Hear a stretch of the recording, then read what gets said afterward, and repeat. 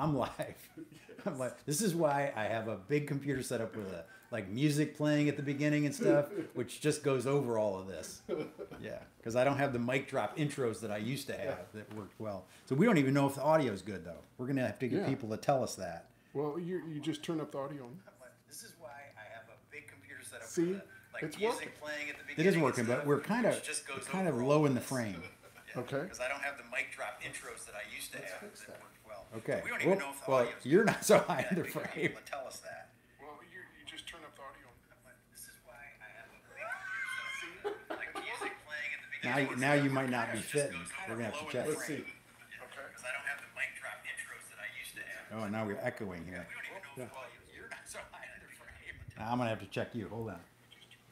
There we go. Doesn't matter. It's not like there's anybody here. Oh, you fit. See? Oh, we're all fitting and I'm stuff. gonna roll this down.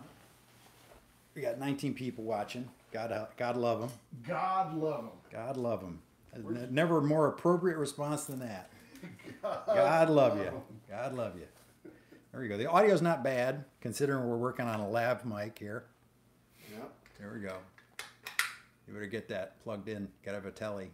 Got it. Yeah. If you The don't Texas telly. Yes. The Texas model telly. There we go.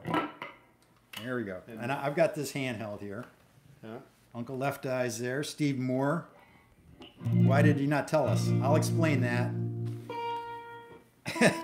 Techno Wizard. That's me, Lefty. Techno Wizard. That's pretty funny. I'm going to be looking down here. But you have to remember to look up too. You're over there. People are over there. People are there. I'll be doing like that. Okay? There we go.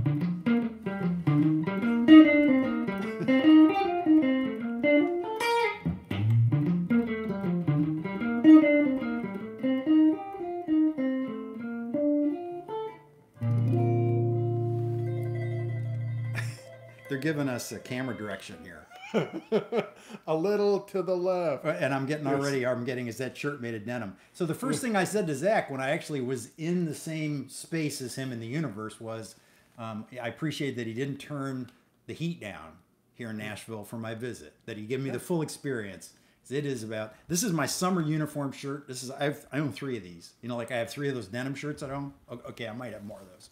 But I have 3 of these linen summer indigo shirts as well. I know you didn't ask. You're not asking people, but you're going to get. That's what you get. It says we should move the camera to the right. I don't know. I think the framing's pretty good.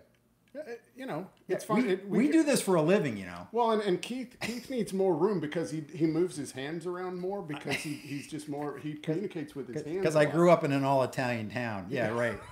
What's the matter, you? Yeah. Oh, no, look. Pascazan from Rome. Oh, my God. It's all the standard culprits here. Usual suspects, I think, is the expression I'm looking for. Yeah. So, you know, I actually did pack the denim shirt. Yeah. Yeah. And then I went down to bring things to the car, and then I just left this on. It's I like it. It's very becoming. Thank you. Yes. It's about a 90 humidity kind of rig we got going here. You know, we call that a handsome top. It's got a handsome top. Yeah, yeah. We're not referring to anatomy in that context. No. This is just about your shirt. It's a politically correct universe now. Absolutely. Yeah. Now it's top is now, you know, it doesn't matter what you choose, what was called a shirt can now just be called a top in general. Okay. Yeah. All right, good. Like on a convertible. That's right. Because it is convertible, I guess. Yeah. You can take it not on the show. Right. We're not taking stuff off on the show. Not at all. Never do. I am in the heart of Ask Zacdom here. It's kind of like I know everybody in the room. I know that Stapleton amp. The Vox amp is a little bigger than I expected to be, but oh my God, it sounds good. I don't even know what that is. That a little Fender bass amp in the corner? Yes, my son has been learning to play bass some, and so we have a little Rumble Fender amp that Fender was. They gave me a discount code, and nice. And I picked So your son has an artist deal. Yeah, my son, my 13-year-old son, he has a Fender artist deal. That's actually a joke. No, yeah, right. But and your cream. Yeah, and I've got the Tone Master back there, and the Harvard. You know, all the gals are out, and you got guitars about the room. We'll come back to those. You know that Tone Master with the creamback and stuff, the way I had the ones I had set up as well. The story I always tell about those. Did you tell the story about how you gigged with the Vox and the Tone Master?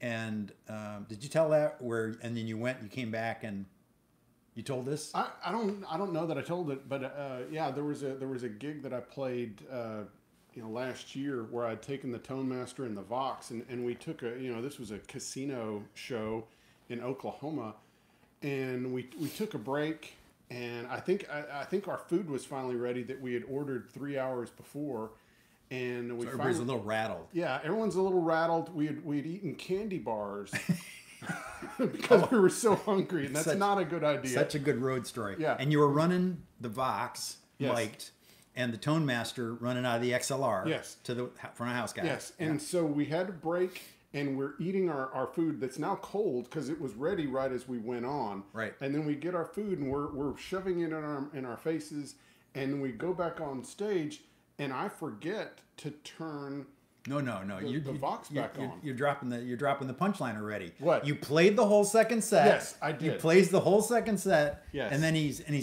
feeling good about the tone. It's a great gig. Everybody's happy. They got some food in their belly finally. Yeah. And he goes over to turn the Vox off, and he never turned it back on. That is actually what happened. Yes, yeah. I tell that story about the Tone Master because to me that says all you kind of need to know about how happy you are with that Tone Master. It's such a great amp, and I think the attenuator is one of the greatest features of it. It's light, but two, the attenuator, it means that you can turn the thing up to 5 or 6, whatever the sweet spot is for you. And for me, it's 5. And so if I can turn an amp up to 5, and then I can bring it down to the volume I want it to be, or even turn the speaker off if they don't want stage volume, that high. Still, that's really nice to be able to get the sound that you want at whatever volume. So, yeah. And some guys will give them a hard time, because it's not tube or whatever. But at the end of the day, all that matters is it sounds good, and it's just so nice to. Sometimes you can run into engineers that are not really good at miking stuff up, and so it's nice to have something that's idiot proof, where it's like you just plug an XLR into the back of that, and you're going to have a sound that's right here in your face, and. Yeah, and the IR on that version, and you can install it yourself on the black one as well. Is the speaker that's in it? It's a creamback, so you're sending what was IR'd in a room with a creamback out to the desk. Yeah, that's great. So I'm in charge. I'm in charge of the comments. Yeah. So you read some comments. What do we got here already? Greetings from Philly, Bob DeCat. Hey Bob. There's people on here. Steve Moore, of course. We can't really complain about the weather where Steve is. It's probably just a wee bit warmer. It was Steve that was giving us camera advice. Thanks, Steve. He probably still thinks we need to move it over. But. Yeah, exactly. Let's see. He wants to know where your denim shirt is. It's in my closet. I'm out of uniform. Yeah. I should be wearing like an Ask Zach, It's a Sickness t-shirt. This is not my party. I'm on vacation. He's at work right here. I'm wearing my merch. There you go. That's right. So yes, while you're thinking about it. There you go. That's a segue. We're professionals. There you go. You're thinking about it. Yeah. So this is, of course, the amp schematic shirt that maybe you can see at the bottom of your screen, via Teespring or what have you. But I do appreciate everyone that has supported me. And of course, Keith also has a Patreon page and wonderful merch. And I have a piece of his merch. I don't think I've ever sent you an Ask Zach shirt, which would be the proper thing to do. I don't really wear a lot of t-shirts with print on them. Yeah. I actually owned, I bought a guitar. I bought 2 guitars in 2 months, which for me is a general test of my mental ill health if I'm buying up guitars. And so I actually ordered myself a sample of the Enough t-shirt. Yeah. And I put it on. It's purple, so it's shocking to my system. And I put it on Sundays, and I look in the mirror, and it says Enough, just enough. That's all it says. That's good. That's good. So that's the closest. And I actually have a video that I'm thinking of doing about the PRS Modern Eagle 5 that I got, but it's like a black, really beautiful black burst. And it's black, and I'm like, I kind of need a black denim shirt for this. Yeah. So I ordered a black denim shirt, and then I ordered a black, what they call the minimalist t-shirt, t-shirt, which just says 5 Watt World in tiny little print. Yeah. I'm sure people are enthralled by this. So one, We'd never met in person until this morning. And we've had tons of phone calls and Zooms and FaceTimes and years. Yeah, years. Yeah. And I'll just tell the story, quickly. One, I'm very grateful for Keith's, friendship and also his mentorship and just how much he helped me when starting my channel. And I always feel so old when you go into this. When you No, say you mentorship. shouldn't. Okay, well, just friendship, just your friendship and help. And so it meant, I'm just it meant so, so much to me because I'd been doing the True Tone Lounge, and of course, which is, when you're hosting, kind of an interview thing, and really your job is to keep the guest talking. That's one thing, and then all of a sudden, when you're the focus of it, and also you're starting something, on your own. This, of course, Ask Zac is not being funded by True Tone. And so all of a sudden I had to do everything myself, and I was making all these decisions, and it can be easy, for me or maybe others to get a little overwhelmed. And so Keith had reached out because he had wanted to use some footage of the True Tone Lounge. I think maybe of some pedal boards, some like small pedal boards. And stuff. I don't think I never have made that. I have about half a script about what was it, like lessons I learned about small pedal boards from True Tone Lounge. Yeah. I was going to go. I have notes about like different episodes, the Guthrie Trapp one, even the David Grissom one, like where you look at how much mileage they get out of Sophie pedals. Right. Yeah. That's why I reached out. It was years ago. And of course he didn't do it, which I'm still I'm still hurt. We'll do it about, but no, I'm sure you'll recover. So when I finally got ruffled up enough or whatever the word is to finally do something on my own, I really depended on a lot of help from a lot of advice from Keith. And Keith was someone that got me started doing merch and taught me the importance of thumbnails and titles and all these things. Yeah, we're still learning it. Yeah, we're learning and it is. It's there's always things that are changing. We had this time period where everyone was kind of stuck at home, and then all of a sudden you don't, and it's things are always shifting, and that's you can never really get overly comfortable, right?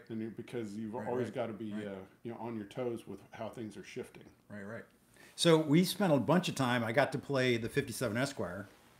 It's an amazing guitar. It's everything I imagined it would be, whatever. Talked about pickups, etc., which has all been so well documented on the channel.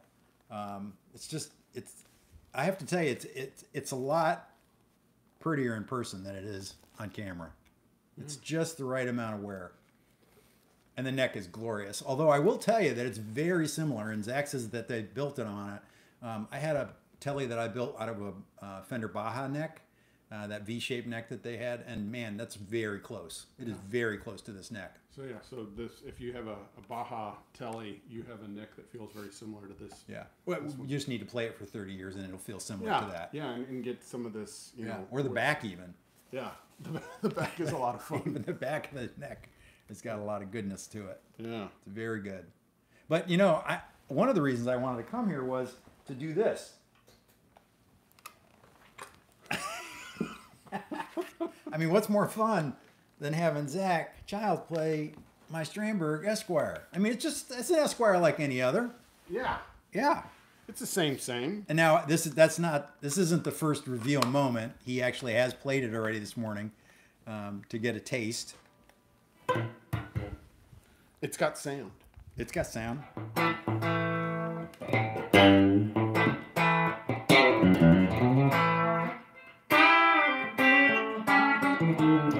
We got Top Chat. Hold up, we got Top Chat. Steve Moore says he got 2 5-Watt World t-shirts recently. Wants to know how he gets an amp schematic t-shirt. You would get that at? Well, you can go to askzac.com. There you go. Yeah. Thanks for the segue. Store. There you go. Thank you. Yeah. And this is a deluxe schematic? Yes. But it's not the original. You had somebody draw this for you, right? Yeah, and so they had to do a little fixing on it and make it kind of fit. Yeah. And so the same designer that did the pick guard for my Esquire and did my logo, his name is Jay Smith. He has a company called Juicebox Designs here in Nashville. Does a lot of he's done a lot of album covers and book covers and things like that. And he's a good longtime friend and a guitar collector and player. And so he, was just the right person to do. So That's great. know that the people that have designed stuff for me, they are hardcore, eat up with it guitar players also. So And then Uncle Left Eye says he's waiting to see that True Tone pedal board episode. Yes, Uncle Left is just jumping right in and saying we got to have that episode after all.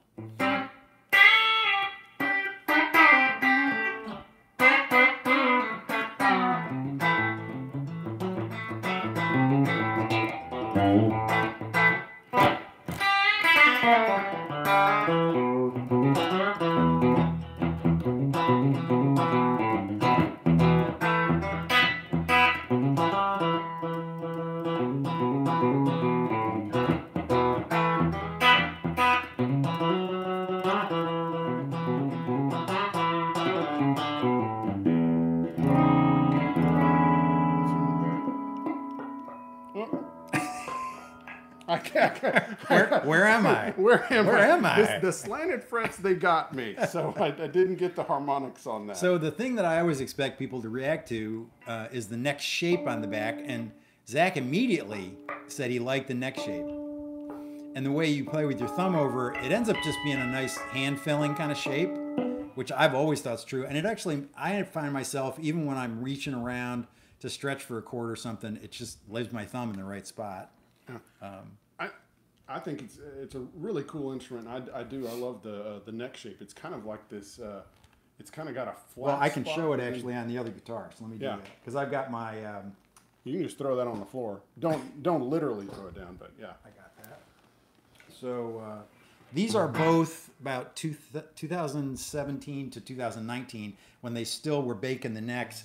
It's got 2 stripes of graphite in here, and so they've stopped baking the necks because it just wasn't necessary. And Ole actually thought there was a difference in tone. It's a pretty bright guitar already with stainless steel frets, and we'll talk about where I've got that set up. But you can see there's actually three planes on here, and it's asymmetrical, and it's built so that your thumb is moving as you go up the neck more down and behind, as it does. As you move up the neck, you're doing one of these numbers. This is actually a Salem, which is their Telly style guitar that I had set up in ice blue, like John Cordy from Essex, England. And this actually has K-line pickups in it, and it's like the nicest hardtail Strat. And I've never owned another hardtail Strat, but it's the nicest Strat tone I've ever had. We'll plug this in a little bit. Nice. So the fan frets are an adjustment. They are an adjustment, and then just the way it hangs and everything is an adjustment, but it is extremely comfortable to play. I think it's just it's just getting used to that. David Barber wants to chime in, and he said, "This is just the sort of professionalism I've come to expect from myself," he says. Thanks, David. Sean Flynn says, "This is the world's colliding moment. Hello from Scranton, PA. I'm going to go right by you, Sean, on the way home." So, and Sean Alako all the way from Slovakia, man. That's great. Yeah, Sean, this has been something that's been in the works for so long.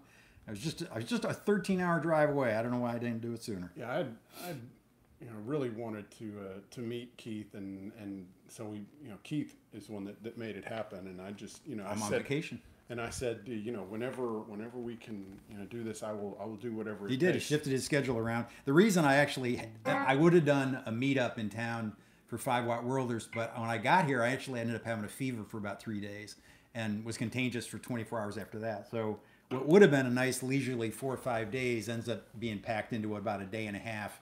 Tomorrow I get in the car and I drive to Atlanta to do some work with Rick. Yeah. And visit with Rhett and Dave Honorato, other folks that I know there.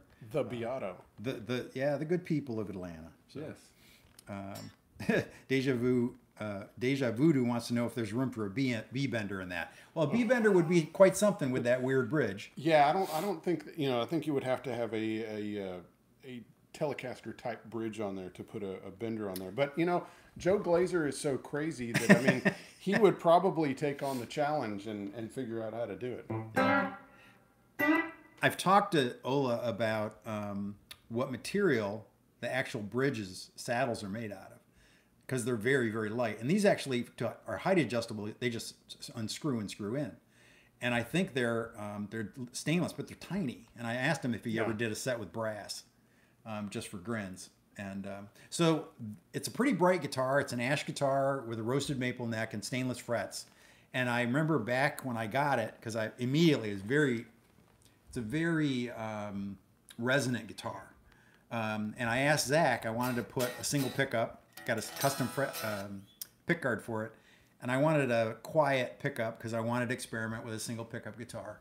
And you pointed me at the videos that Jeff Sen made about Mojo Tones pickups, and you said that Jeff's a local builder here in town, very storied builder here. Yeah, and Dan Strain uses them. Oh, also. Dan as well. Yeah, oh, no kidding. He wow. uses them when because it's the pros many times that ask for that, because depending on the gig, sometimes guys pros will order two Jeff Sens or two Danocasters, one with single coil pickups and one with hum canceling ones, so that they can go out on the road, and if it's just a bad arena or venue that they're at, they can play the one with the Mojos in there.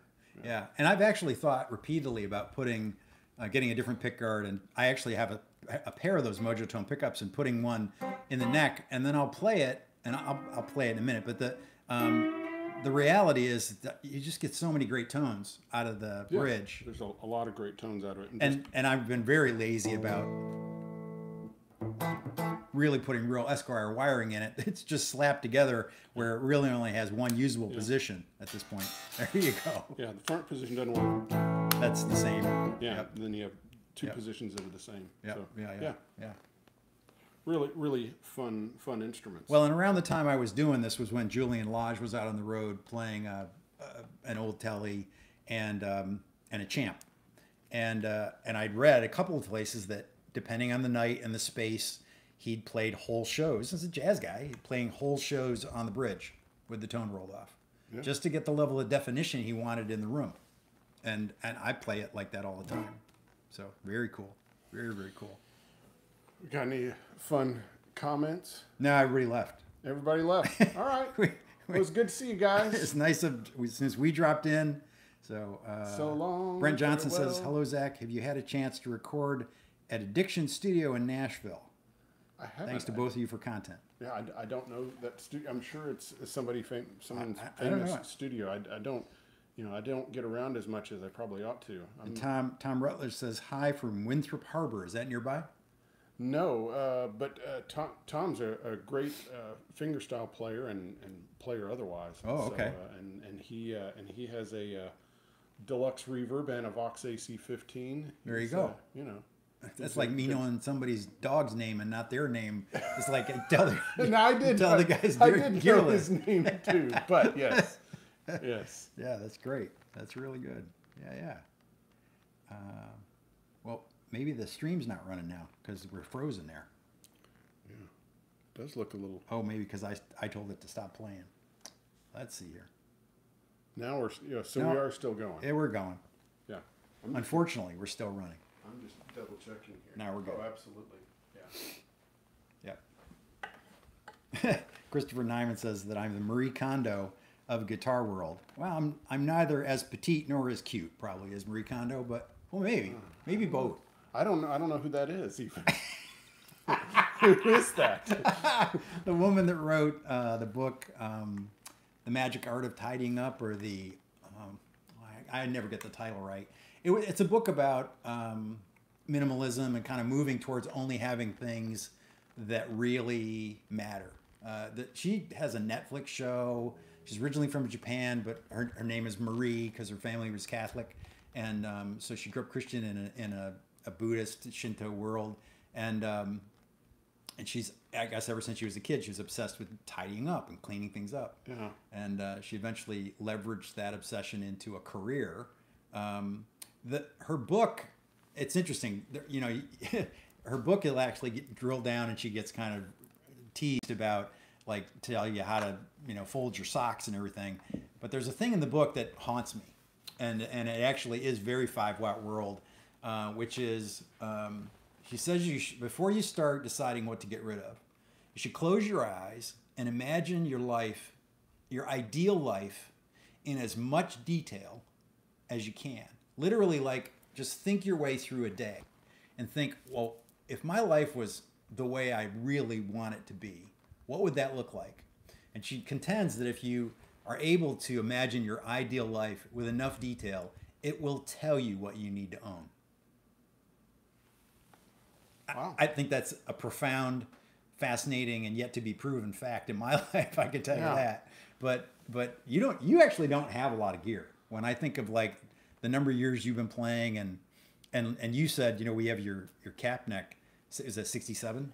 Yeah. We have your 67 telly out. You were saying that that one kind of doesn't come out of the case so much now that the Esquire is here. Yeah, this is a great guitar that actually sounds very similar. I even did a video where I kind of compared the two, and the sounds between the two are just nearly identical. The difference really is in the feel of the neck. I prefer the V neck to the rounded, you know, kind of smaller neck that's on the 67, and so it doesn't get played as much. But you know, it just has a lot of sentimental value. And then, you know, Reggie Young signed the back of the headstock when I interviewed him, and so you know, and it's a great guitar, but it doesn't get played as much. You can see how, you know, it's wonderfully yellowed. And I'm always amazed at, you know, every time I look at it, it's like, has it gotten more yellowed? You know, it probably has. Yeah, I want to come back to that actually, because there's something. Ivan Romenko from Montreal says hi. Somebody asks, Minty Green wants to know if either of us have experimented with Charlie Christian style pickups. I assume he means in our tellies. Yeah, I have not. You know, it's just in the past. I think the people were making true copies of them, which had the, you know, all of the mechanism and such, where you really had to rat out a lot of wood. And so I never went to it. And I think I really liked the traditional Telecaster thing. And I did experiment with some other, you know, neck pickups. Specifically, I did the neck mini humbucker for a while. And I just kind of came back to, I really like a good regular Telecaster neck pickup. I mean, I think it's, you know, it's a good sounding pickup, and I think even the early ones that have the brass cover instead of a nickel silver cover, they have kind of a nice mid-range quality to them, even though they are kind of somewhat dark. So we got Jeff McErlane and Angus Clark in the house from Brooklyn. Wow. These guys are probably sitting together in some deli up there drinking coffee, and they've got their phones out. Yeah, Tim, I was going to say, so there's two places I would steer you if you want to hear and listen to people talk about, here we go, people talk about Charlie Christian pickups and Telecasters. One would be Jason Laughlin's channel, because Jason's been playing that Tele configured that way for a long time. Yeah.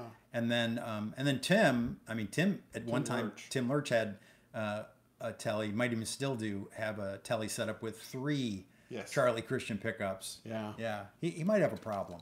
He might. He might quickly admit to that probably. So because, you know, we have Keith here, I can go into my, you know, my closet of doom, and I can pull stuff out of the junk. Well, it's not even junk. So this is an actual 66 pickguard that I bought off of eBay and it was cheap because it had already been routed for a mini humbucker, and then I got this 72 mini humbucker and stuck it in there. So this has been in, you know, probably my old black Tele with the Danocaster neck. That was sitting there for a while, and before that, and you can see how old this pickguard is. This is actually a 90s WD pickguard, and look at the color it's turned. I mean, that's amazing. It started out mint green, so you can see what color it started, and it was even brighter than that. And so I did the Brent Mason setup for a long time in the 90s, because Brent Mason was kind of like the god. Yeah. And if you wanted to play and cover all those sounds, it was one of those things where you felt like you had to have the mini humbucker and the Strat pickup in the middle and the Tele bridge pickup and a B-bender. So I did that. And then this is just for giggles. This is the original pickguard for my 57 Esquire. And it had been painted. I was going to say, you got to show it from the side. Yeah. So if you can see, it is so horribly warped. And what happened is that someone it was thin to begin with, and then somebody painted it red and then yellow. And you can see that where they tried the shop down in Tuscaloosa where I bought it from. They did everything they could to try to get the paint off, but they couldn't get it all. And then Dan Strain tried to help me get more of the paint off, but it just kept getting thinner and more warped. So I mean, it was very warped to begin with. Yeah, it looks like a piece of paper now. Yeah, yeah. It's so thin, and so this is just kind of there for posterity. It's not usable at all. Yeah, right. But it's So what did I break here? I got no tone. Oh, I don't have this for you. There you go. There we go. We got some questions to save you from my guitar playing here. Ivan wants to know, from Montreal, wants to know suggestions for good Tele neck pickups. I hate the darkness of a Squier Affinity Tele neck pickup. I know it's ceramic, but it's too dark for me. So we already actually talked a little bit about this earlier, but I was saying to Zach, I was teasing him actually because his Esquire is not currently in, and I call it the Zach Childs wiring, but I don't know where that wiring started. Let me tell you what it is. Okay. So that's where you wire the neck pickup out of the tone circuit. Take the tone off the neck pickup so the neck is going straight, and then you dial the amp. The idea is you dial your amplifier for that neck pickup to get the clarity you want, etc. And then you've got the tone on the bridge, and you can then dial, probably too bright now for your bridge, use the tone on your guitar to modify the tone of the bridge to make it match. I'm so swept away by this idea that I actually have a PRS DGT, that wood library that I got from Ish Guitars. Amazing guitar, beautiful pickups. The guitar was built just last year, and I have that wired where the neck, because it's just, it's volume, tone. I have it wired like a Zach Childs Tele, where the neck pickup is direct, no tone on it, and I dial the amp for it, and then I use the tone to modify the bridge. Yeah, and it works great. So I always think that's my first beginning when people start talking about how the Tele neck pickup is too dark. I'm like, that's the beginning. Take it from there. That's the beginning. And so I don't know where it came from. I just know that I wanted it, and so then I had to figure out how to do it. And then I posted a schematic on my website. So if you want a wiring diagram, go to askzach.com. Oh, right. And then under I think it's under articles. So if you look under articles, you'll find a wiring diagram. And so I started doing it on all my Teles. And so this is my 67 Tele, and I wired it that way. So it's the tone control's only on the bridge. And I find that you can fix most pickups that way, because I don't care how dark the pickup is. When you're able to dial in your amp while you're on the neck pickup, and then when you go to the bridge, you can just darken it. And I've never found it to where there were some but if the pickup is just horrible and you're still having trouble, then Fender makes a 64 pure vintage neck pickup that's under $100, and it has an actual nickel silver cover. So part of the thing with darkness is brass covers are going to be darker than nickel silver. Nickel silver will be brighter as far as the cover. And so the pure vintage, especially if you can find a used one, that is probably the cheapest but well wound and well done pickup that you can find out there. You can pay more money and get other pickups like that, but if you're trying to get another neck pickup kind of on that's more budget friendly, because sometimes you can get those pickups for like $60 used or something like that, or a whole set for $100. And it could be that you really don't love even a nice clear Tele neck pickup, and then you can go Twisted Tele, which is really a Strat voiced Telecaster neck pickup, right. And then you're going to get it's more of a mid-range scoop. Yes, you'd say you're going to get more like what I'm getting with my K line here, which is part of what it makes it sound brighter and such is the fact that it's scooped in the mid range, and so you don't have that mid range there, and so you hear the highs and lows more, and so so there's the Twisted Tele, and there's other manufacturers that make different versions of that, and that's sometimes different wire, but most of the time they have longer magnets. Right. And they have the magnets stick through the bottom also. Okay. And usually they'll have a nickel silver cover also. Okay. Just to try to make it as bright as possible. Cool. It's very cool. I hope that was helpful. John from Ohio wants to know why the hell I didn't get notified about this, because we didn't know. Yeah, this just happened. This was something where we tried to plan for this, but as Keith mentioned before, he got a little bit under the weather, and then it was something to where, okay, now we can get together and let's do it. Yeah. So we were literally talking guitars, and Zach started pulling stuff out to go live, which Yeah. we knew what we were going to do all day. Yeah. Is Zach huger or is Keith just tiny? Neither one. I'm probably sitting back a little too far. We were joking, Zach's like, you always talk about how you're small and you like small guitars. You're not small. I'm like, well, I'm like 5'10", $150, you know? So anyway. And, you know, I probably eat a little too much barbecue, so, you know, or Thai food, you know, I love duck. Oh, I love duck. Yeah. Yeah. See, we're already talking about lunch now. Yeah. So this is the K-Line pickups. Chris, I told Chris about this project. He thought he was very excited about the project. All the electronics in this guitar actually are from Chris at K-Line. He winds his own pickups. This is a Strat set. It's someplace between a 59 and 60 with a little hotter bridge, just a little bit hotter bridge. Oh, it's interesting though. If you can see it. I had to bring the bridge pickup up to balance with the others. It's interesting. And he wound that bridge pickup to be more Strat-like. So this is, I mean, I've got the Esquire over there. So, and I just think this thing sounds amazing. This is not much output. We're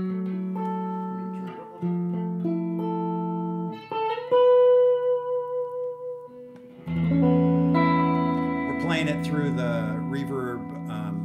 Vibrachamp reverb.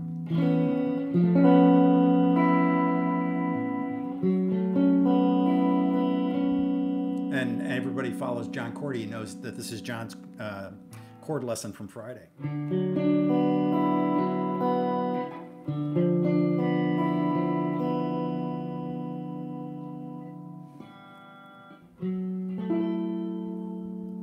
Beautiful.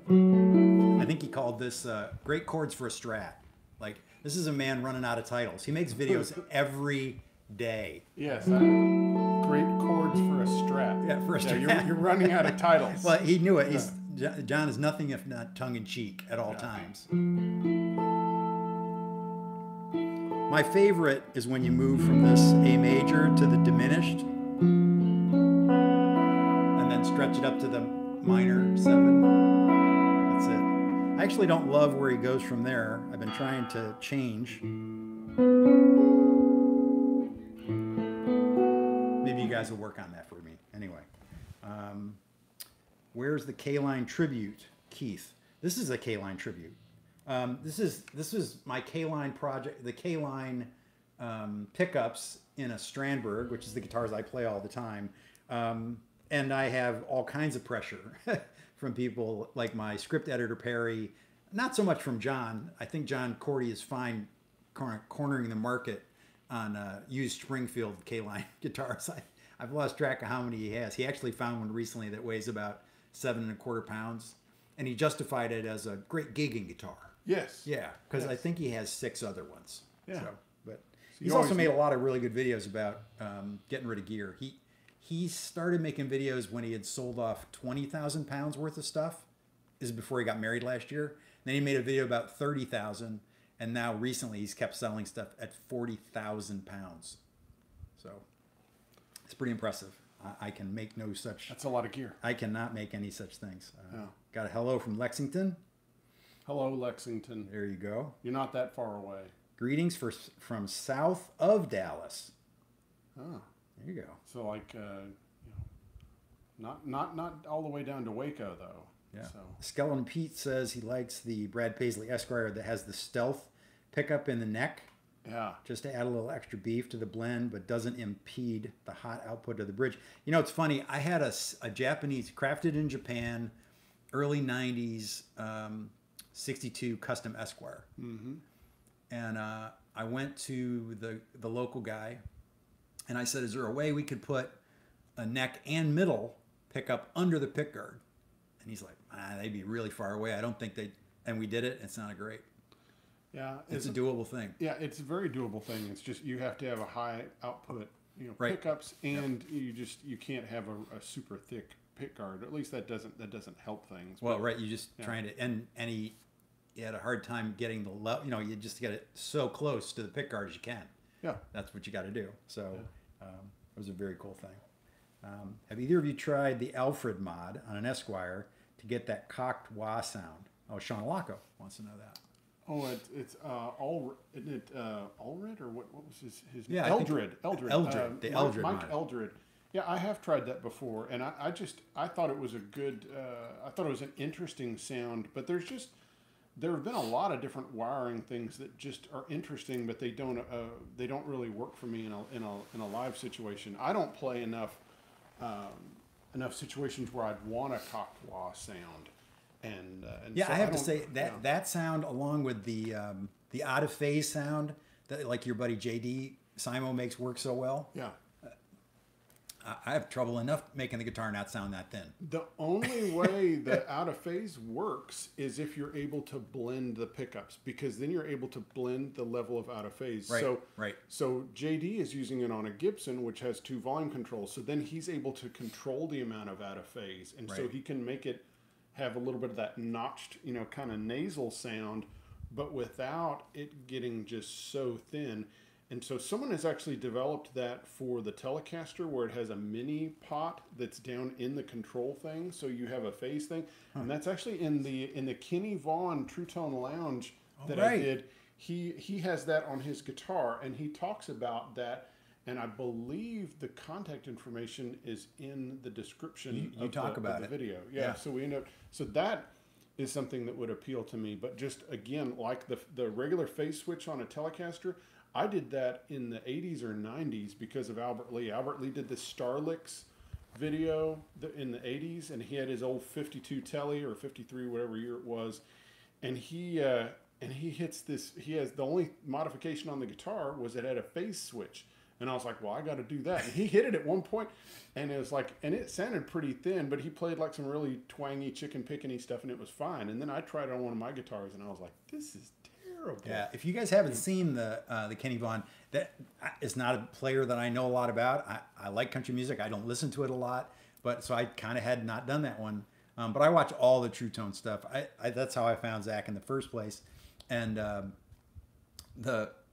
that Kenny Vaughn episode is fantastic. It's just really great. I highly recommend it. And just, to kind of help some of you guys kind of get over the hump as far as, because a lot of y'all will think of Kenny Vaughn as a country guy, but he started out as both he took lessons with Bill Frisell, and he also played in a punk band. Grew up around in Denver, and like Johnny would go to Smith. Johnny Smith, the jazz guitar player's Yeah. store. Yeah. And Just hang out at Johnny's store. Kenny Vaughn, he played on one of the Pretenders records that came out in the last couple of years. That was, I can't remember if it was T-Bone Burnett or who produced it, but Kenny's a really extremely versatile guitar player, and so I think even I feel bad when people. I understand why people will sometimes pigeonhole him, but he's extremely versatile. I'd go so far as to say, and I think this is actually an interesting video idea, batch of videos. I think this idea that all of us, the industry pitches us, that we should all be able to play all styles of music is nonsense.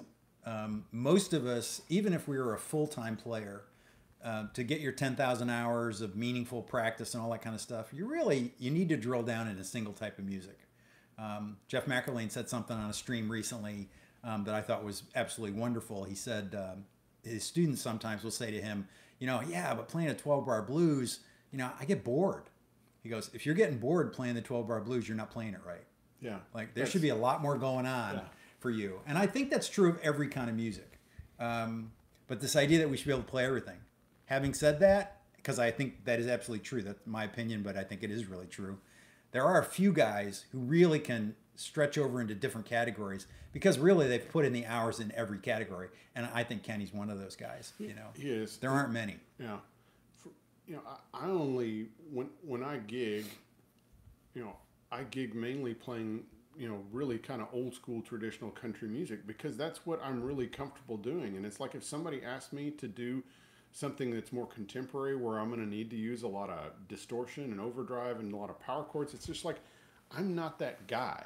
I'm the guy, it's like, I'm not. And it's like, I feel like a poser and I don't feel, and it's like, let somebody that loves that, do that. Cause I mean, I don't hate it, but it's not what I want to play. I want to play, clean-ish most of the time and not with a lot of effects. And I don't want to be doing U2 stuff in a country song, and not that there's anything wrong with that, but it's just, I like to do, my thing. And so that's what I do. And so sometimes, I protect myself and, the potential artist, when I'm asked to do something that's way out of my zone that I don't love. Like, it's one thing if it's different and I love it, but if it's different, I'm just like, I'm not that guy. Yeah. There's a moment in the David Grissom. I've watched that David Grissom interview half a dozen times now, and there's a point where he's got all of his gain stages on. I mean, it is just gunked up, and he says something to the effect of, for all the moments when the producer wants that tone, and you guys both just crack up. Yeah, because it's absolutely true. But but the fact that you know where you are with it is great. Christopher Vincent says, "That's pretty cool. How much does that Esquire cost?" I don't know which Esquire we're talking about. You're talking about my Strandberg? I actually don't know current pricing on the. I always call this my Esberg, my Eskberg, whatever you want. I don't know what the classics currently run. The pickup's not expensive. The Mojotone pickups sound great, and they're not expensive, and they're dead quiet. I can't imagine you'd be asking Zach the cost of his 57 Esquire. That's like talking about the value of your children. You can't even do that. That's my forever guitar. Right. I mean, that's like one of those things where it's like I'm glad that in my lifetime I was able to get a guitar that I love that has cured all of my longing for other Telecasters. It's like I don't even think about other stuff. It's like I love it that much, and I don't care if someone else doesn't love it. The thing I love about that, it's funny. I always joke to Rick that he'll say, and I didn't prep for that. I'm like, if you don't count the 30 years of studying music, putting this guitar together, kind of you got to use all your friends. Yes. To put this guitar together. Yeah. So the guys at Glazer did the frets, right? Yeah. Or did Dan do the frets? Glazer's. The guys at Glazer. I'm remembering this correctly. Yeah. The guys at Glazer's redid the frets. Ron Ellis rewound the bridge pickup. Yep. Dan refinished the body in the end, right? And made it appropriate amount of wear, not relicking, but wear. And the guys at Glazer cleaned the neck, or did you had cleaned the neck? No, because you said the guitar was, I think the word used was nasty. I don't believe in cleaning the gunk off, unless it's Mike Campbell. No, unless it's no. They probably did a light cleaning. Okay. But nothing. Yeah, I don't like thick layers of funk on there. But I'm not really. People are always surprised when it's like I don't clean my guitars. I mean, unless but you do change the strings. Yeah, I do change the strings every gig or two. Just depending on when they kind of lose their snap. But luckily I like the NYXLs, and I can get a couple of shows out of those. But I'm not into polishing guitars at all. I mean, unless I get stuff on it. Like if I get some real nasty funk on there, I'm gonna get that off. But otherwise, it's like I'm not gonna clean the guitar. And part of it is I kind of like older instruments I got some questions here. Somebody says, didn't Kenny Vaughan play on a bunch of studio sessions like Lana Del Rey? Kenny does studio work all the time. Kenny Vaughan's done a ton of studio work. And it's one of those things, I think it's very common, especially these days. There isn't a ton of studio work to go around anymore. People are doing a lot of recording. They're doing demos and things at home there was a time when demo sessions were a big part of the business. And I think he talks about it in the interview where you'll get working with a particular producer and they know what they can get. And that's the reason that the top guys are the top guys, because they absolutely deliver. And Kenny's one of the people that would deliver. So that's it. Because of the shift with recording technology, so many people are actually able to play their own parts because, it's just, you're using your own time. You're not paying for anyone else. And usually you're doing it from your home. And so some guy can sit there and then he can quantize it or move it around. And as long as he can get close, it's fine. But then there comes a time where it's like, okay, I've got to hire, someone else to be able to do these other things, or when you actually have a budget. And so, there's much fewer, sessions going on than there used to be. When I moved to Nashville in the early 90s, I was doing demo sessions and I was a student at Belmont. there was that much work to go around. It's No kidding. I got to play on songs that were cut. So I played on demos that then ended up on the first Dixie Chicks album, and they actually played some of the parts that I had played on the demo. And that was like, and I was a student in school, but it's like nothing like that, happens anymore, because now it's like, there's not the budgets to do demos anymore, because at that point it was like the songwriter had a budget from the publishing company, and it was like, and there was an expectation of, they wanted high quality demos to shop the songs around. Right. Now the attitude is like, just a acoustic guitar and vocal is fine. Right. Most of the time, or if you do anything else, it's out of your money, and most of the time there's no money to be had if you pay a bunch of money for a well-produced demo. Right, because on top of that, you would have had to build your YouTube following to just get the meeting in the first place. Yeah. Right. Got some other questions here. It's completely true, actually. This is a good question. Def Boshiers says, did it take a lot of work to set up the deluxe on the HX Stomp patch that the two of us did together? So this is from my first Stomp preset pack, which I really should rename like Keith's Heroes a la the HX Stomp, because they're all my favorite guitar players. And it was a time when, Zac was preaching to me the merits of the deluxe. And I was doing a patch on the deluxe. Actually, there's a friend of both channels, Bill Sanderson. I had actually sent some drafts out to Bill, and Bill said, you should be doing a clean deluxe sound that people could use as a bass to then put pedals in front of and use as a bass. And so you don't have an HX Stomp. No. It was literally me talking to you about how you would dial a real amp to get the kinds of tones. And so your familiarity with deluxes let you consult on a sound building thing, and then I was changing it here, and then frankly I was sharing it with people like Bill, and in the end I think it turned out really well. But doing the HX Stomp preset packs has been a lot of fun for me, because I think I said this in the video that I made about the HX Stomp. It could easily be a way to control your collecting of pedals and those kinds of things, because if you've never owned a Univibe and you want to play with a Univibe sound, probably the Univibe model that's in there is going to have more tweakability. Or like I just did a video about the Deluxe Memory Man. The Memory Man model in the HX Stomp has a lot more, tweakability. There's a lot more knobs, virtual knobs. So you can get in there. And I just said this to Rick a few hours ago.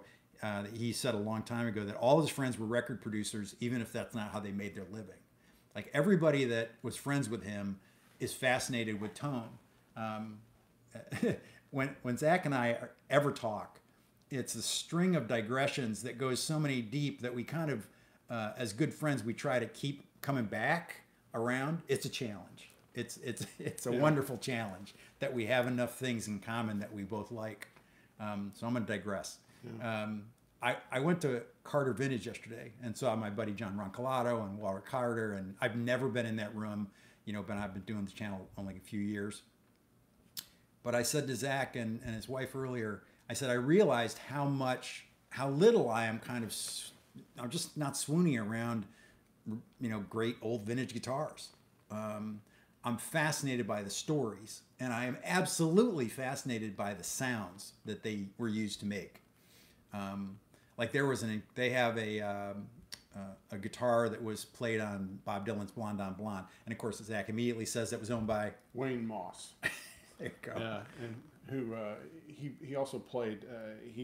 He kind of used. He had a Strat and a Jazzmaster that he used. So he used a Jazzmaster on Waylon Jennings' "Only Daddy That'll Walk the Line," and then he used this Strat on the Dylan Blonde on Blonde album. Specifically, there's a track called I think it's "I Need You."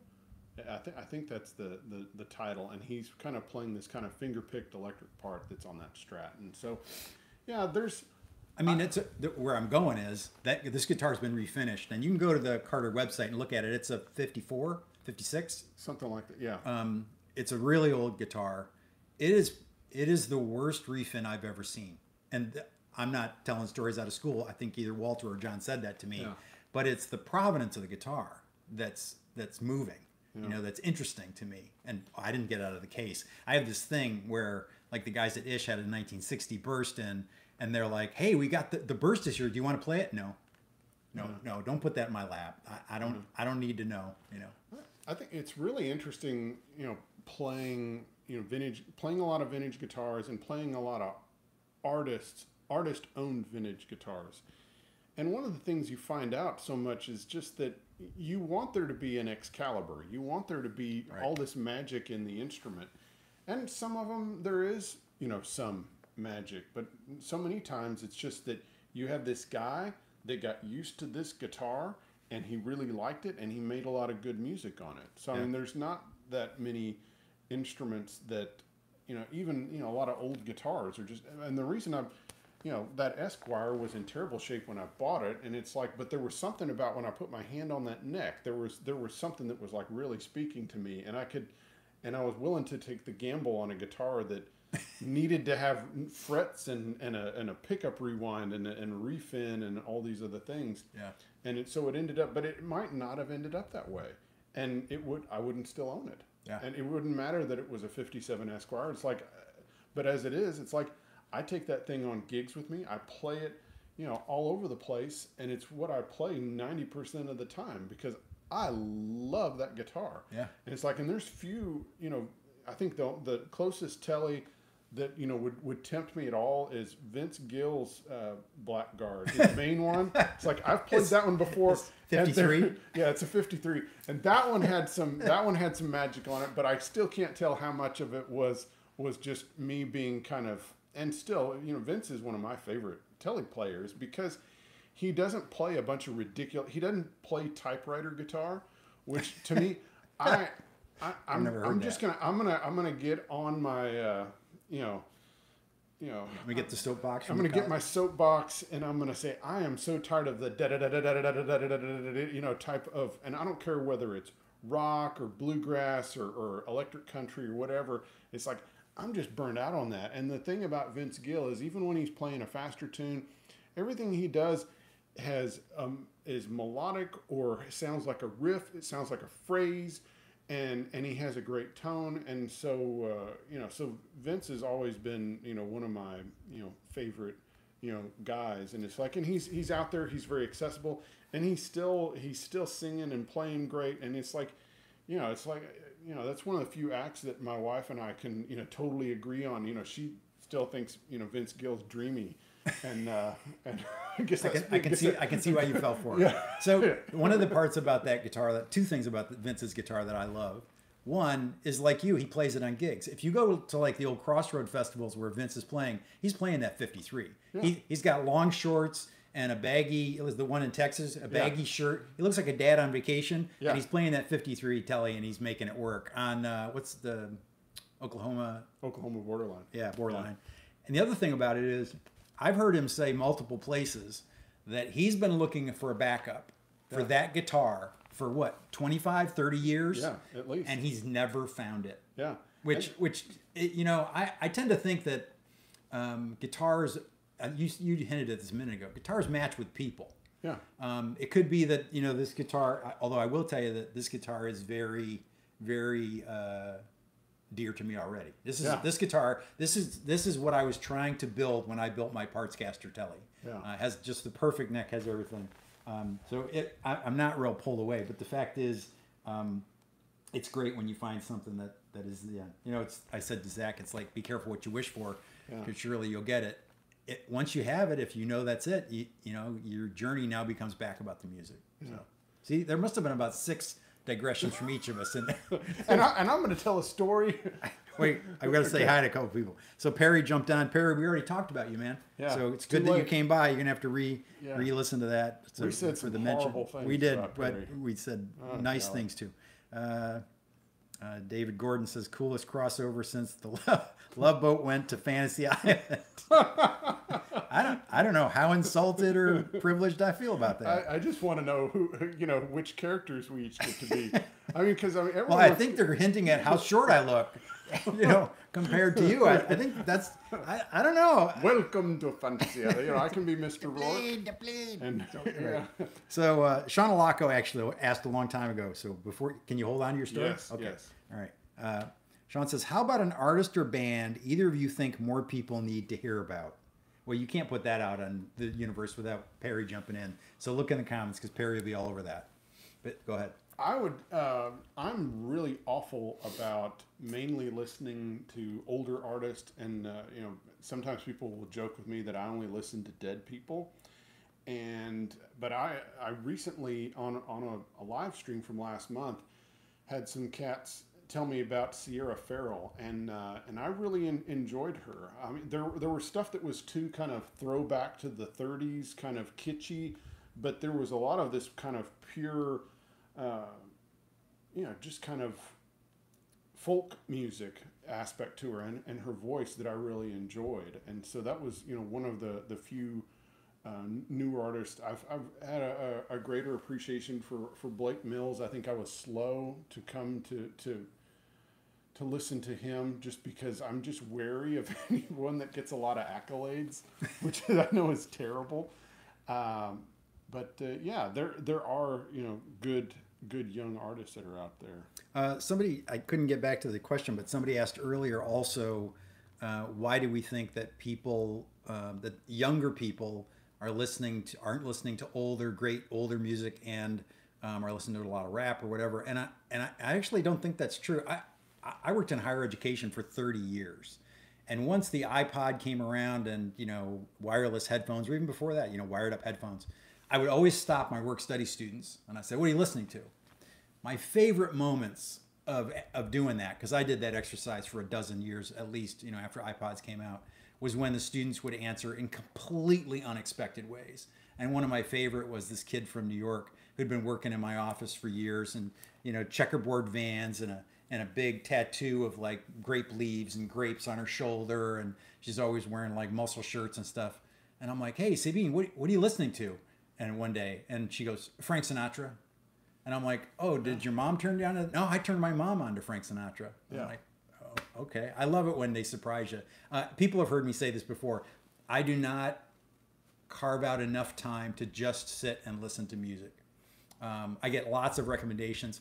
When I send a script to Perry, and he sends it back with his changes, additions, recommendations, he always includes music to edit to, which is kind of a joke because I really can't have music on when I'm trying to write or even edit. I can't either. Yeah, I can't. It takes a piece of my brain that I'm hopefully using to write the script. And he's learned over time. For a long time, it was a little bit of a joke because his tastes run into the dark metal world sometimes. He's like, how about this? No, It was a big joke. So I wish I could tell you an artist. I probably would be like yourselves and like yourself, and I probably listen to a lot of old music. So, yeah. My children, of course, they get force-fed a lot of old music from me, but they listen to a lot of you know, contemporary music, and that kind of, you know, I get to hear a lot of more contemporary pop music, and some of it I can really, you know, enjoy and understand why it's popular, and there are things where I've just, you know, old man, get off my lawn, you know, I don't understand this. Rick's thing is old man shouting at clouds. Exactly, old man shouting, exactly. Why you, you know. I love that. Tim Lurch is on the stream, ladies and gentlemen. Oh my goodness. Two of my favorite dudes right there together on my screen. If you haven't seen it, I've been talking to everybody about this lately. Tim did a video recently about levels of playing. And I think I must have listened to it 3 times now, and I will listen to it again when I need this reminder. And Tim, basically, I'm gonna generalize, but you should all go listen to it. It's about a 10-minute video. He's talking about how the industry keeps telling us that you'll be good if you just buy this course and get to the next level. And Tim's message is, are you making music now? Did you not get into this to make music? Enjoy the fact that you're making music now, and realize that, yes, when you learn that Bonamassa lick or Burton lick, that you might feel good, but it's fleeting. And unless you've incorporated it into real music, then that's really not the reason you're trying to learn it. Well, I think you just hit on an important point, and I think one, I want to say hi to Tim, who, you know, that's one of my favorite lounges because I was just such a fan of Tim Lurch, and so honored that you would come say hello. Yeah, I think so much. I think your guitar playing and you just as a musician, you get better when you focus on songs. And I think one of the best things that's happened to me in the last couple of years was playing with a guy that insisted that I sing. And that's not something that I, like in the past, like especially like when I was playing heavily and like really touring a lot, I never sang. Really? Never. And so I didn't like, because I just wanted to focus on the guitar. And I would, kind of like, I would just be staring at the guitar the whole time and just kind of like not interacting with people. And it was only like in the last decade that, because of my friend Paul Bogart that I, play shows with, off and on through the years, he said, I need a break, and I need you to sing some songs, and also need to be able to sing some harmonies and such. And so it was like, and so then I had to learn more about this instrument, and I had to learn, all of a sudden I had to learn songs. And you had to think about, okay, I need to learn a song that I can do the intro, and then I have to learn, I've got to do the intro, and then I've got to come in with my voice. And then I've got to go straight from singing to playing a solo and then coming back in. All these things that I'd never thought about, because it was like I was always just the guitar player. But I think when you focus on music and being musical and songs, when you think about songs and learning songs and kind of enlarging your repertoire and whatever style of music you're into or whatever it is, but it's like learn songs. Yeah. Learn the chords, learn the melody, learn all these different things. And I think that's one of the best things you can do. And I like the fact that, like, coming back around to Tim, and Tim has, lessons that are based on songs too, where he's taking a song and really showing you how to play, whether it's chord melody or what have you. Yeah, So, it's, I've never taught guitar for a living, God knows. But when people say, I want to start playing guitar, I'm like, you should, absolutely should. What should I do? I'm like, okay, well, you gotta have a guitar. I do that whole talk. And the next thing I say is, you got to decide what kind of music you want to learn to play guitar to play. Yeah. And then I say, well, can you sing? Oh, no, I can't sing. Well, okay, you need to start singing. Well, why? Yeah. I said, because if you're singing the song, it will force you to change chords in the right place. It will force you to do it quickly, because you'll hear that it's time to change chords. Well, hopefully you will. And you'll hear that. And you realize, especially like with the kind of noodling I was just doing a minute ago with the chords, it's like, yeah, you can go faux ostinato. I'm building drama. No, I'm getting my fingers together to play the next weird chord voicing. If you're playing a song, there's none of that. Right. Like the band is moving on, and there's rhythm. Yeah, There's things are moving forward. Yeah. So, I think that one of the best things you can do is focus on songs, and singing just makes a huge difference. And thinking about melodies and thinking about, because again, I'm going to mention Vince again, just because, it's like when he stops singing, his guitar starts singing. And it's the same way with like B.B. King. B.B. King wouldn't even play hardly, when he was singing. And so that whole thing where it's like you stop singing and then the guitar takes over. And so that's what I try to think about. Steve Moore says, with so many stores going online, how do you play enough guitars to find the one that's right for you? This is the whole online guitar world thing. Yeah. That's pretty simple. You won't be able to if you can't play it. You're rolling dice all the time. Yeah. You certainly can buy guitars at a price point where you're going to be able to roll back out of it. You're fine. So even if there was a cost in, maybe you lose the shipping, I write that down as a educational cost to when I'm playing guitars. Jeff and I always joke. People are like, wow, you have really nice guitars. I'm like, yeah, I'm 60 years old. If I'm not going to have these guitars now, when am I going to have them? Or like in your case, you're like, yeah, that's my forever guitar. That's the guitar I'm going to play. That's amazing. Yeah. But it took you a while to find that. And like you said, if you saw it until you touched that neck, you wouldn't know. And you touched a lot of guitars to be able to know. Right. So it takes a long time to figure out what you like and what works for you.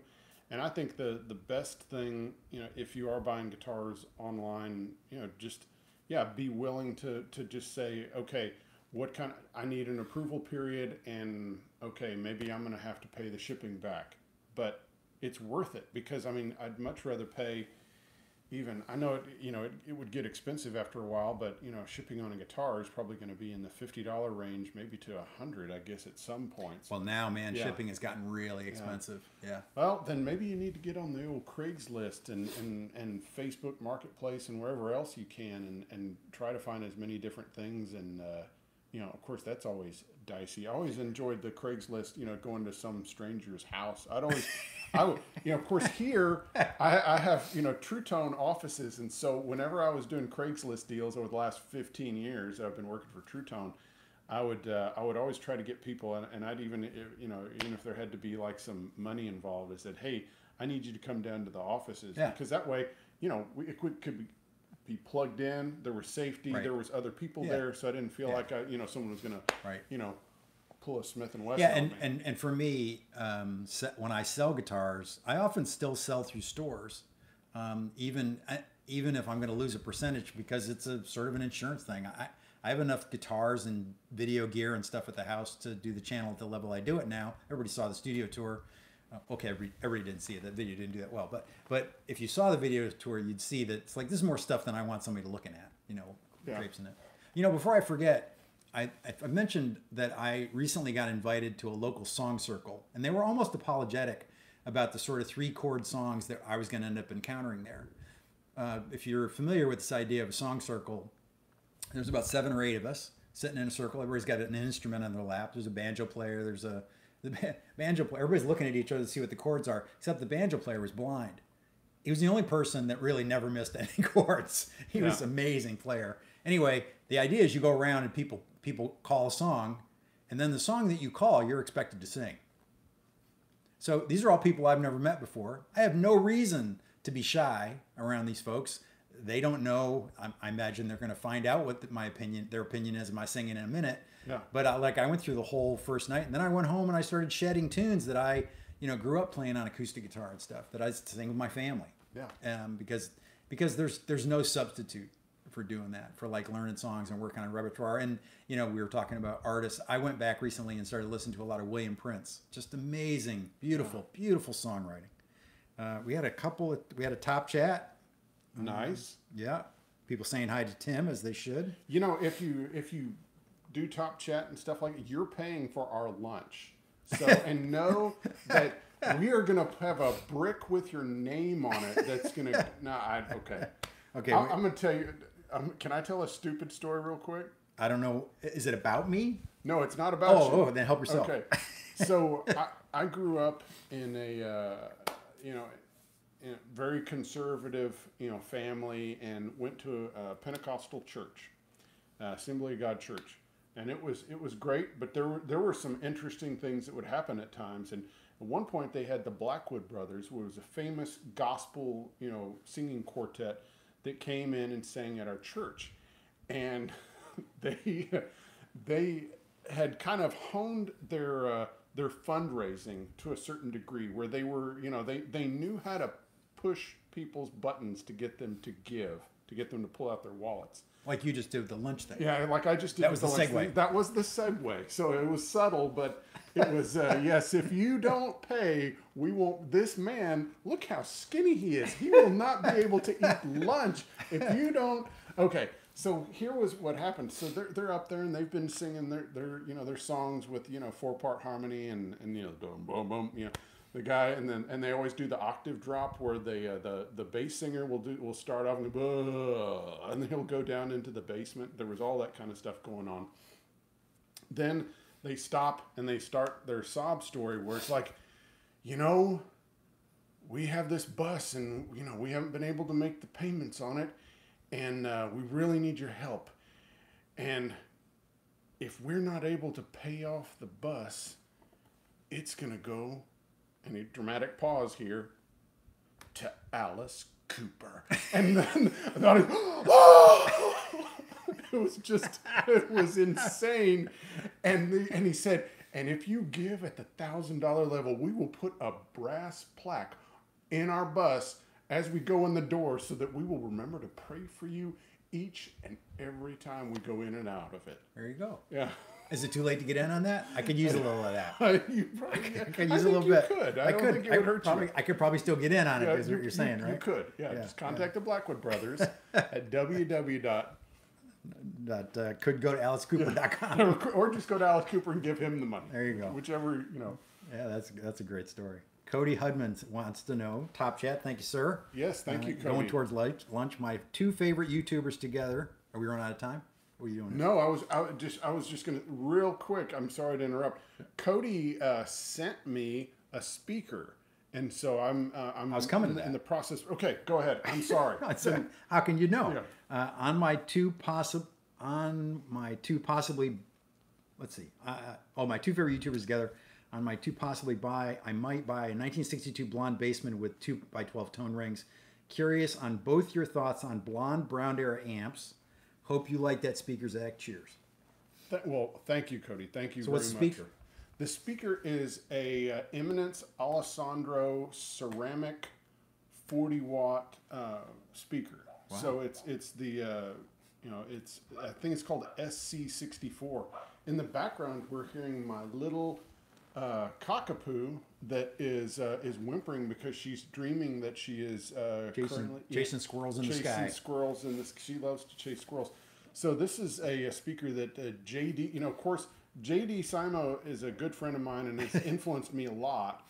And of course, that's why I got a deluxe reverb and put a vintage 30 in it. Well, then. Now he has a deluxe reverb that he's got this Alessandro speaker. And so I mentioned it in a live stream that I wanted to check it out. And Cody was kind enough to send it as a gift. And so thank you. That's like when I was making the Blackguard video and I mentioned it on a live stream and the guy from Hollywood sent me the Nacho caster.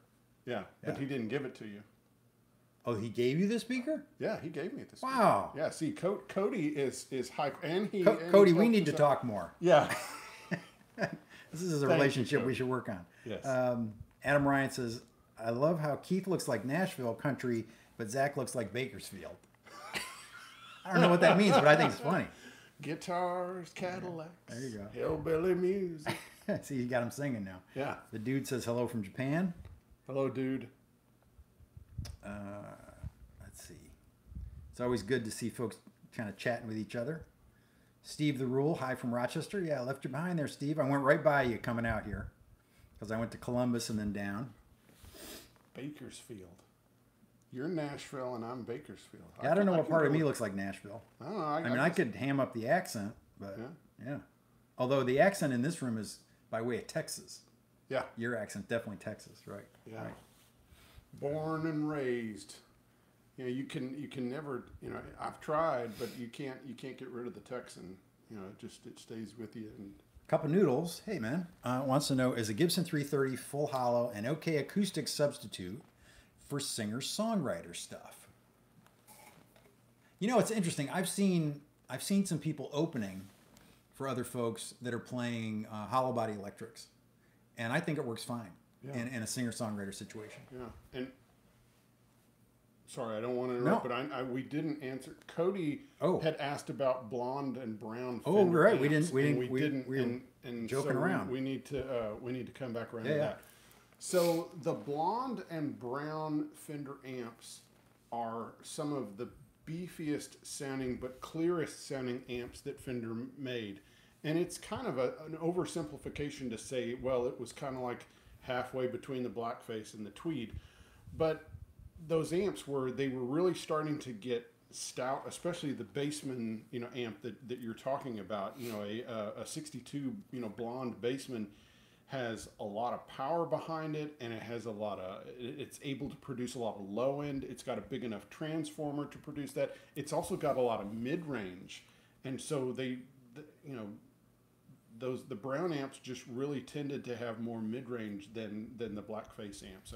And it always seemed to me like Leo was not around as much. They're just not as clean. Yeah. They break up sooner, right? And it's the mid. The mids are pushing the gain faster. It's the mids, and it's also the speakers, because the speakers, the weak point on Fender amps is the speakers. And it always was, because Leo went as cheap as possible on the speaker. And so he would always, for a 20-watt amp, it got a 20-watt speaker. And so what happens is that so many guys, once you get these old amps, and now sometimes the original speaker can be golden in it and work great. Right. But I've just seen so many times where the original speaker does not work well. I've seen, like in a Tweed, you probably want to have the original, blue back, Jensen. But like in a lot of the brown amps and in a lot of the blackface amps, I think they really benefit from a new speaker. And then it just depends on what direction you want to go. If you want to go British or American type. Right. But those brown amps, especially when you put it through, a more modern speaker or something that has more efficiency, it's like you're really able to appreciate all that amp can do. And I think they're really, really great amps, and they were only made for a couple of years. I mean, you basically have, 60 to, 63 where they were really being produced in numbers, and they're just great amps. And there's quite a bit of evolution between 60 to 63 as well, right? Yeah. So it's great that you asked the question very specifically, but probably even within 62, there was a lot of evolution on those. And the Bassman, just in the next year or so, it changes where it loses its presence knob and it gets the bright switch, and it's basically the blackface version, and it doesn't have as much mid-range to it. So I mean, that's a different amp. It doesn't sound the same. So by late 62 or by 63? By 63. By 63. In 63. Yeah. By March 30. No, I'm sorry. That's a no. They joke. pulled from the parts bin too much to be able to do that. Yeah. Right. Exactly. Yeah. So let's see. I hope we answered your question, Cody, and thank you so much for. Thanks for bringing us back. Yeah. I've always liked all that mids. I think that's where guitars live. My frustration with amps from that period, although kind of with amps in general, and it's the reason my little pedal boards will always, you're going to end up seeing me using a Rocket Mark Lettieri as my boost / gain, and I use it very differently all the time, is it's got a very effective 6-band, very guitar-oriented 6-band EQ on it. Yeah. And any kind of frustrations I have with missing a mid control and those kinds of things, especially with amps in that era, boy, having a 6-band on your board is just gold. It's absolute gold. Yeah. Or, the other thing is just a cheap Boss EQ pedal, and then if you want to pay. Oh, sorry. Yeah, that's what I was saying. Really, I was trying to say that. Yeah. But I mean, that's a great pedal. But I mean, you can get used, Boss EQ pedals all day long for $100 or less. Right. And it's just such a great tool, and you can get those modified, and that's and they can make them a little bit less noisy, and so it just depends on whether more it's guitar friendly. And so I have a couple of Boss EQ pedals, some that have been modified, some that haven't, because sometimes I need to have the full frequency range. But the thing is that it's such a fixer. Having an EQ pedal is such a fixer for any amp. So it's like if you're ever showing up for a gig and the backline is being provided, have an EQ pedal, because then it's like, let's say you get a reissue deluxe reverb with the Jensen C12K, which I hate. How do you feel about it? I hate that speaker. And so because it doesn't have mids, and so I put a vintage 30 in my deluxe reverb because I want more mids out of the amp. Right. And so, but with the EQ pedal, it's like you can just fix that. And I was like, I remember in an interview, another one of my heroes, Reggie Young, he said that the interviewer asked him about like boutique pedals, and he said, I don't understand all that stuff. He said, and I'm not imitating his voice by any means, but he said something to the effect that his favorite pedal was the Boss EQ pedal, because he said, I can get any sound I want with that. Yeah, there's a moment in the rig rundown that John Bollinger did with Tom Bukovac where he's got this massive studio pedal board, and then he's talking about his EQ pedal, and he leans over and he goes, for example, he's got a 335 in his lap, and he leans over and he says, and he moves some things around. And he goes, here, automatic Gretsch. And he starts playing, and of course it's Tom, so he makes it sound like a Gretsch too. Yeah, and here are, so this is just a regular old Boss one, and you can see I've got the bass cut on it, and this is what I use for my baritone or 6-string bass guitar to run it through a guitar amp and play with a bass player. These are your settings? Yeah, those People are the are settings. screenshotting. Yeah, so if they want, if they care, so that way I can run both a regular guitar and a 6-string bass through the same amp, and also not compete with the bass player. And so I just cut down, the bass there, and then it works fine. So that's how I use this one, and I change this out depending on what I'm taking on the gig.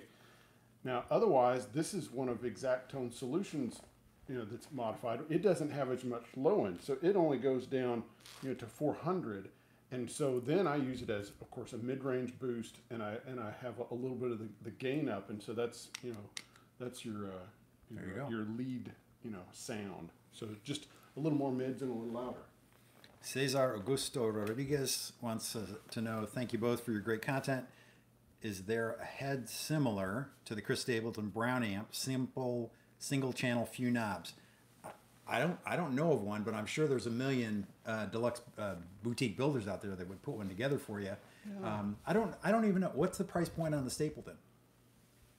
I know it was around $2,000, before the price hike. So I think they're more than that at this point. So in that price point, you could have basically the Stapleton version, the Brown Princeton, built by any number of people, like Dan Lurie, my buddy in Vermont, would do an amp with that, and minimal knobs or give you the full EQ stack. Yeah, because the Brown Princeton is just a single channel. Anyway, I mean, it just has it just has volume, tone, and speed and intensity. I think that's part of the draw here. Yeah, and thanks for the top chat, Cesar. Really appreciate it. And it's a really cool amp. Of course you are paying for the fact that you're paying for the Fender name. That's just kind of part of the deal. So yes, you could probably get a builder to do a head version of that, or for cheaper than what a Stapleton would cost. Yeah. So Dennis McKeon says he hopes this pairing is a regular thing.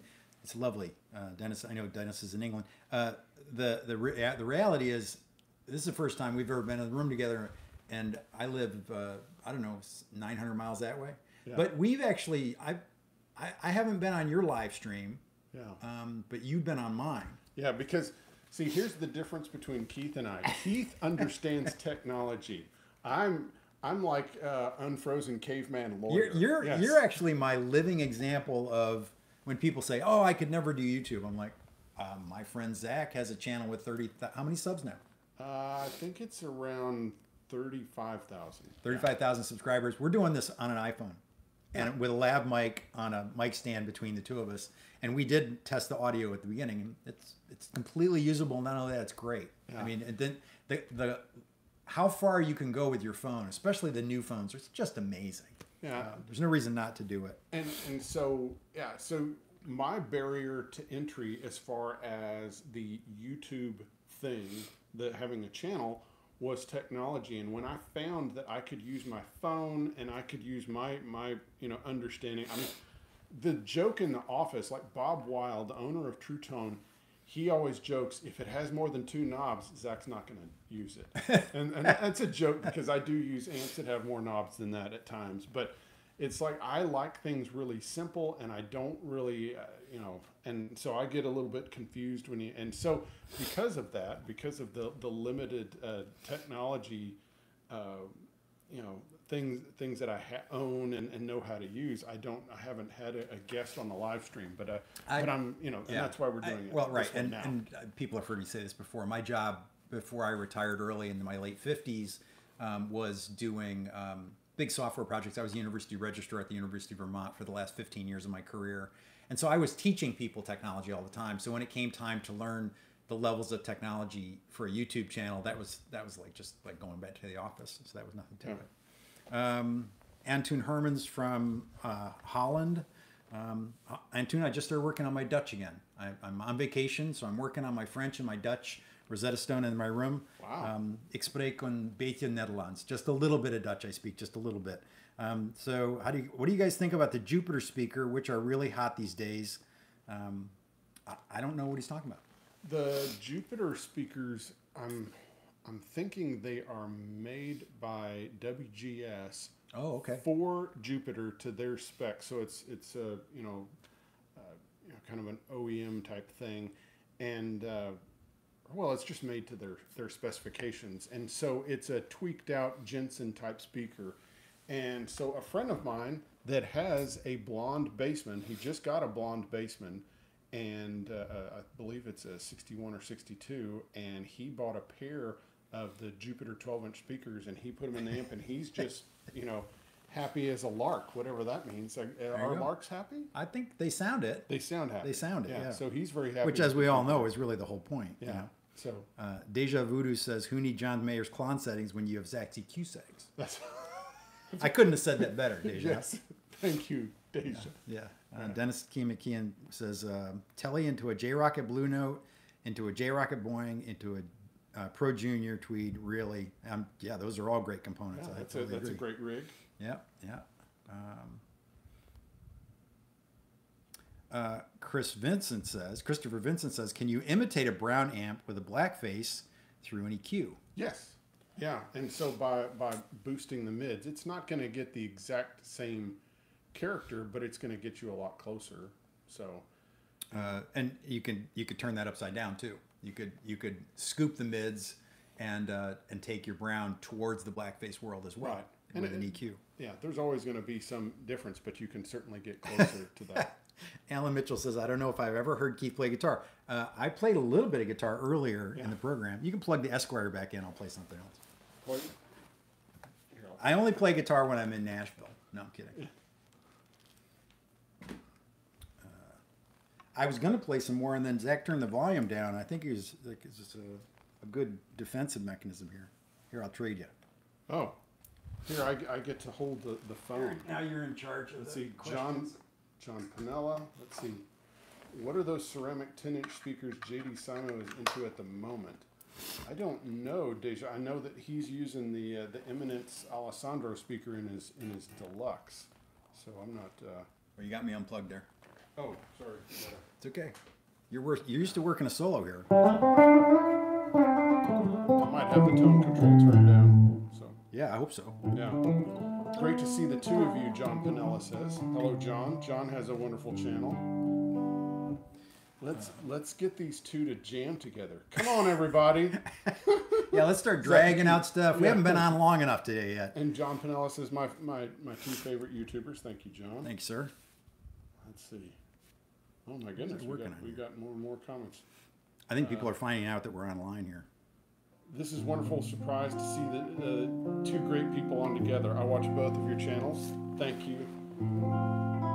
That was Music Studios exec. Danik, do either of you have opinion on orange amps? To me, orange amps were always a little more brown, Fendery, Marshall-y kind of things that were kind of a little bit more of a rock amp. So I kind of steered away from them because I'm more Bakersfield. You don't, and I don't think you get a lot of orange here in Nashville.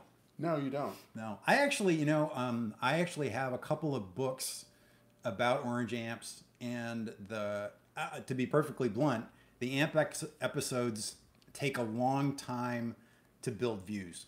So they're sort of labors of love when I do make it, and I do plan to make an orange amps episode. I just haven't done it yet. So this is more John Cordy stuff. John did an amazing rendition of When She Loved Me from Toy Story 2. Yeah. And I've been trying on vacation. I've been picking out the chords to it. So, and this is like one of those examples of you would typically play this. He plays almost everything on the neck on his Strat, but I find that playing it on this sounds perfectly good. If I can remember where I am.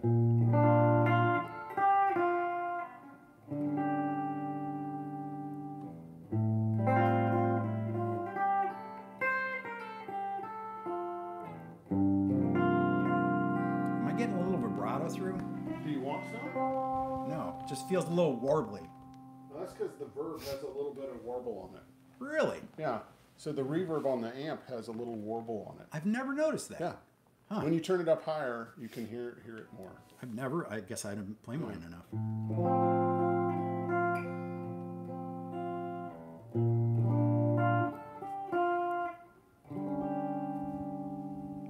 Yeah, see, I missed the 12-inch speaker. Yeah. When we're doing this. Well, with just the bridge pickup. Yeah, trying to get it to do this, this bigger thing, right? Yeah. So I have a bunch of other amps here, but I tend to use the little Vibrachamp, for I'm going to do especially for live streams. A Brian Sutton trick. and switch to my blue chip pick, and you'll hear the big difference here. It is fatter sounding. Yeah. What is it? Oh. What? They've just said we've had a lot of comments. They said, has Keith ever tried to play the Ask Zac theme? That, no pressure there. Yeah, right. And that would have been the smart thing to do. See, professionals would have done that. So that's pretty funny. Yeah. And we had, there were some other good ones. Did your buddy get the Alnico or ceramic for the blonde bassman? He got the ceramic. Oh my goodness. 12-foot chain, hello. What are your thoughts on Princeton 65 versus the hand-wired 64? The hand-wired is better. I don't love that they put a P10R in there. I would swap the speaker out for something else, probably a ceramic Celestian, but that's my thing. But the hand-wired is I enjoyed it more than the 65. Someone cut off parts of your telly. I get that a lot. I've gotten Klingon telly. Yeah, that was one of my favorites. Klingon telly. Telly. Actually, I have to confess that the fact that it's a warped, traditional shape. I've talked to Ola about it, Ola Strandberg, and I think that he enjoys that part too. I will tell you that everything about the shape, well, you see me holding it like this. This is all about. I mean, I played classical guitar in college because they made me. But there's everything about the shape is for this. It's the ergonomics of it. Right. It works in all these different ways. And I've had people say, wow, that's cool. And that's kind of how I feel about it. And then I get people who are just, man, that sounds good, but it's so ugly. But I like it. The problem for me, again, because people alluded to the fact that I'm bigger than Keith, is that anytime I play anything smaller than a Telecaster, so even when I play a Les Paul, it starts to look like a mandolin on me. And I play mandolin, but it's like, and then people go, oh, look at the big guy with the little guitar. I get that. Why'd you go on Minnesota when you said that? Look at the guy with the big guitar. Look at the guy with the big guitar. I don't know. It just, I can't control these things. They just kind of happen. Oh, let's see. Is it worthwhile to replace the Jensen C12Q speaker for an Alessandro in my 64 Deluxe reissue handwired? Well, here's always the thing. If you like the sound of it, don't mess with it. Right. And then it's like, okay, if you want to change something, what do you want to change? Are you wanting it to be louder, which means you need a more efficient speaker? Are you wanting it to have more bass? If you want it to have, do you want it to have smoother trebles? Well, then you probably need to get something that has maybe a felt dome on it or something like that. So always when people ask me, hey, should I swap out this speaker? It's like, well, what are you going for? Yeah. It's like on a Deluxe Reverb, I want to hear a Vintage 30. Why? Because it smooths the highs and it tightens up the low end. And so that's what falls apart on a Deluxe Reverb is the low end. When I'm playing a Telecaster on the bridge pickup and I start doing some Pete Anderson or Vince Gill type low string things, I want it to hold together. Well, a C12Q won't hold together, but a Vintage 30, because it's a 60-watt speaker and it's also real firm in the bass, it will hold together, and I can play those things without it just, sounding like much. Yeah. So, you have to think about what's your application. Both of you are inspiring hosts, says Jose Salvador. That's very kind. And sickness enablers, absolutely. Well, actually, one of the things I was going to say when we were talking about the speaker pile, I went through a period of time where I was building amplifiers for fun, and I never would have told you that I was sort of a ship in a bottle, mental project therapy guy, but I really found that very satisfying because at the end it was an amp that I probably wouldn't have spent the money on, and I built champs, I built 5-watt overdrive specials, I built the 5-watt Silver Jubilee, I built a Matchless Lightning, I built over a dozen amps. But one of the things that made that fun and possible was that I had Dan Lurie, who became like one of my best friends. And because he was an amp builder, he had all these amazing parts at his place. And over time, I ended up having a pile of speakers too. And I will tell you that having one friend that regularly has fallen off the wagon and filled his closets with stuff that you can borrow and try is an incredible resource. It is. We should all be... Now, these people are being nurtured by every person, every gearhead out there probably. But boy, having a friend who's interested and doesn't bother selling the stuff off immediately. I'm not that guy anymore, but there was a time when I was that guy. if you wanted to try a different speaker, I probably had one. Yeah, that's one thing that's been helpful for me is you know, of course, living in Nashville, it's like it's not such a difficult thing sometimes to hear a different speaker or go to someone else's house. So a couple of comments here. One, I need to say hi to Sean McGee, who is you know a wonderful person that I've gotten to know more recently. Also, Otto says, tell Keith he's going to hear from me for saying Esquire and pulling out that thing. I don't know what that means. Out of Fledermaus Yes. in Rome. And Sean McGee also says, I'm sorry, fellas, that guitar hurts my brain. I've had that a lot. That's just because I'm playing it, Sean. Oh, Uncle Left Eyes is making fun of me. He says, please tell me that those stools are not the same height. They are the same height. I just slouch. Yes. And I, you know, yeah, I can't help it. Yeah. All right. Well, you're 6'2". I'm 6'2". Yeah. And I'm 5'9" and 3/4. Yeah. You know, so. Sean says, have you tried a V30 or an EV in the Tone Master? Not yet. I have. I think the V30 probably make it even better. Well, the speaker that's in there is a Neo Creamback. It's a Neo It's not a Creamback. million miles away. Yeah. Yeah. It's the problem with the Neo Creamback is that it is lower efficiency than the Vintage 30. And so because I was doing some where I was plugging my old deluxe reverb into the Tone Master cabinet to hear the because you've been doing speaker testing, yeah. right? So I wanted to hear the Neo with my old amp. Well, it's a lot less. The volume went down by about 10%, which and was like what? And I had to change the volume setting, which kind of changes the tone. So it was kind of hard to do a really fair comparison. And it's interesting. I was doing some consulting with a company that I really like. I can't talk about the project except to say that I was really pushing them towards the. They're talking about a combo, and I was pushing them towards the Neo Creamback. And they said they tested it, but because it was less efficient, they just couldn't. The difference in weight between that and a regular Creamback, they're like, it's just no contest. It was no contest. It's a huge. I'm like, get an EQ pedal. Just boost. Deal with it, man. Deal with it. If you need a little more gas. Yeah, it's a little more is a little more. There's no way around that. So, yes. Yeah. So. Are we out of questions? Are we done? We've been here a long time. Yeah, we've been here a long time. Yeah. And I think we need to there have been some calls for us to play together, but the thing is it's past my lunchtime. As you can tell, I'm a regular eater, and we need to go find some food, and maybe we'll get some sushi or some Thai food.